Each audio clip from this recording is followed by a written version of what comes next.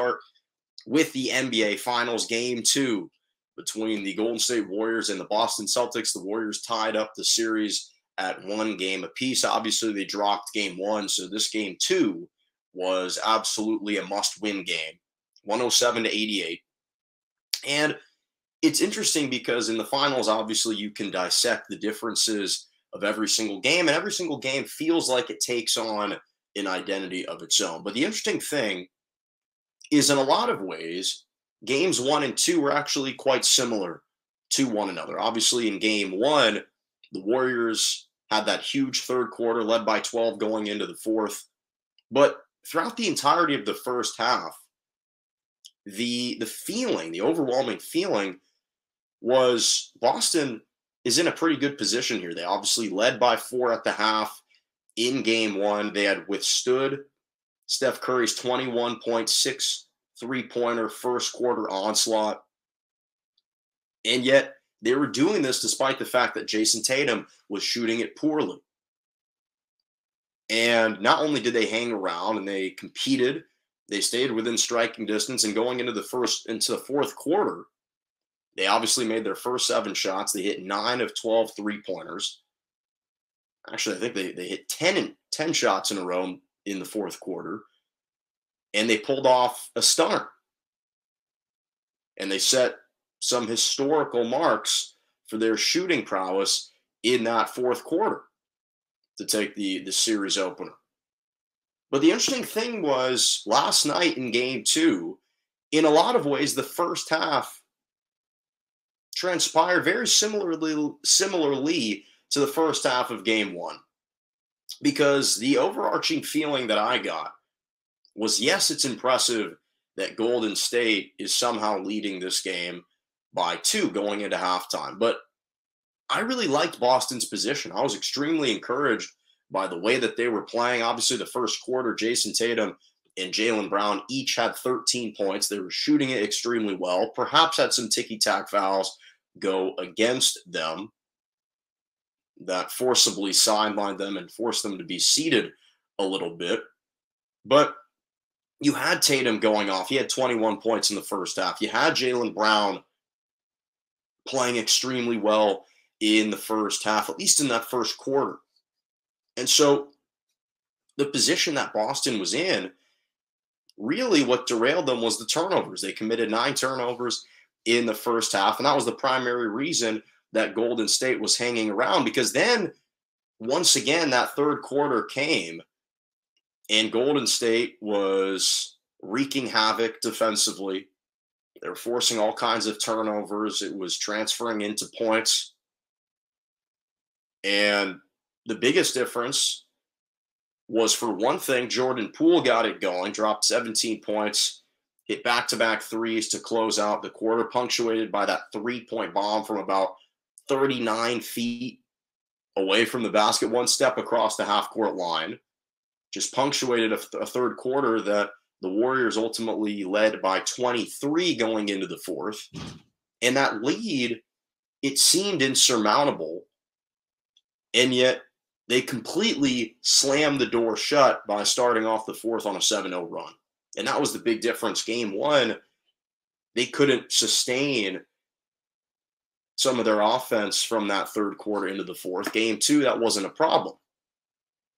And this is what highlights the biggest difference, which was a complete opposite from Game 2 last night to Game 1 on Thursday. And actually, Game 1, what was shocking wasn't simply the fact that Boston shot it at historically high rates in the fourth quarter, but it was the fact that Golden State's offense looked so anemic and petrified in that fourth quarter. That's what was shocking, because it was an atrociously bad collapse, an unexpected collapse by the Warriors in that fourth quarter. And Steph Curry noted something in his post-game remarks that I think ring really true here. He had mentioned when Lisa Salter, I think the difference was between the second half and in particular the third and fourth quarters of Game 1 versus last night in Game 2.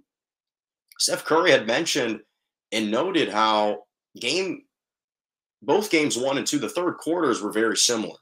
They got it going offensively. But the biggest difference was that the Warriors defensively were ratcheting up their defensive pressure.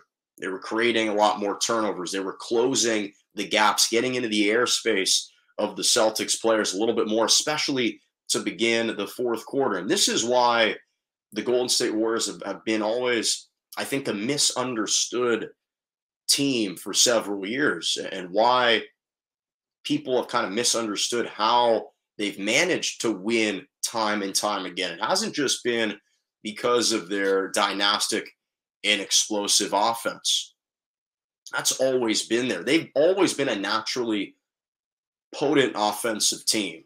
But what makes them even more lethal is the fact that they get after you defensively. It's really their defense in creating turnovers that leads into these electric offensive plays. The difference between Golden State and Boston always has an elite defense. They play at an elite level every single game, and that was the case for much of the game yesterday. They still held the Golden State to 107 points.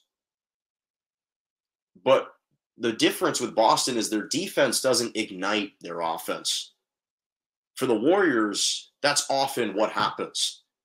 They can get it going offensively, but it's their defense that's going to spark these huge, huge runs. For Boston, they'll play good defense whether they're making shots or missing shots. And I think that was the biggest difference, was the defensive intensity. Obviously, Draymond Green was getting into it with Jaylen Brown, was getting into it with Marcus Smart, was getting into it with Al Horford. He was getting into it with every single Boston Celtics player. I don't want to say trying to intimidate them, because I don't think the Celtics are intimidated by Draymond Green, but he wanted them to feel his presence.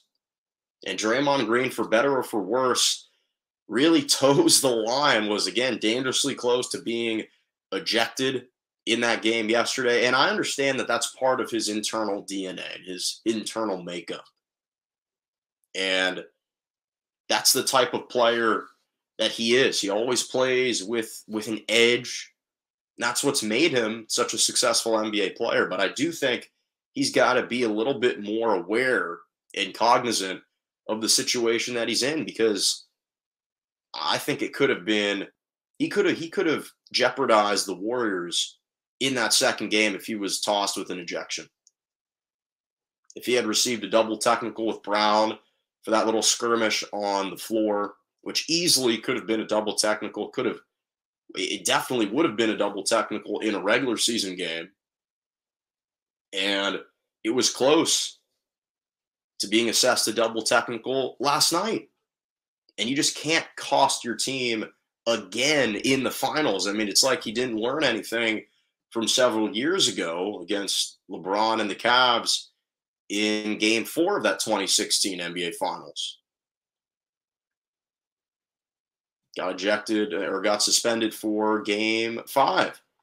You just can't put yourself in that situation. But again, that's the fine line that he straddles. And he says that he's earned the right to be officiated differently, perhaps. But I will say that there are a couple things that I think have been further established.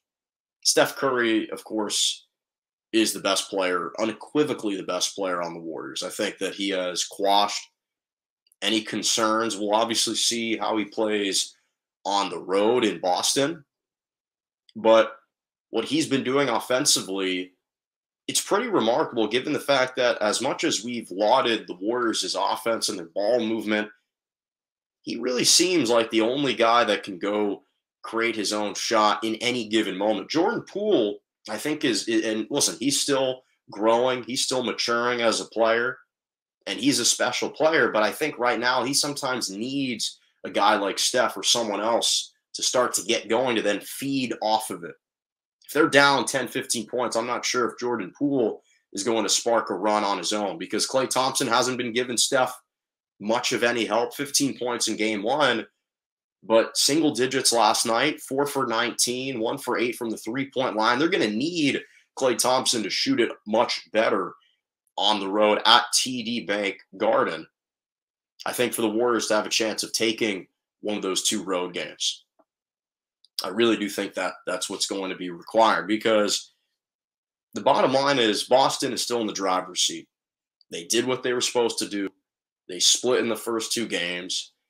And I think that despite recent history suggesting otherwise, I do think Boston will play better at home. This is the first series where, or I shouldn't say the first series, it's the second series really where they are the lower seeded team returning home to that raucous crowd. And I know that they've struggled at home for much of the postseason. They've lost 4 games this postseason already at home. But I do think that the Warriors, listen, they still have to go on the road and steal one back and take one back. And that's not, there's no guarantees there. The games that Miami won on the road, Jimmy Butler dropped 47, 9, and 8, played perhaps his greatest playoff career game. And Bam Adebayo dropped over 30 one game. So it required some magical performances on the road, and that's what the Warriors are going to have to do. But I just think, though, overall we're in for a stellar series. Obviously tied 1-1. I think that both teams can make a claim and make a case for being really optimistic going back to Boston. The Warriors can say to themselves, well, I think we should be up 2-0, which they have a valid argument for that. The Celtics are saying, or could be saying, we're in a great position tied 1-1, and we really haven't seen the best performances out of all of our guys all together. So even though Horford and Smart and Derek White couldn't conjure up the same performance offensively in game 1 as they could in game 2, I think that will change in Boston. Now, who knows what you're going to get necessarily from Tatum and Brown, but I think the role guys will obviously play a lot better in Boston. And I'm looking forward to Wednesday night. Wednesday night for game 3 is going to be an absolutely critical game of this series. So cannot wait for that, to see what types of adjustments both teams make.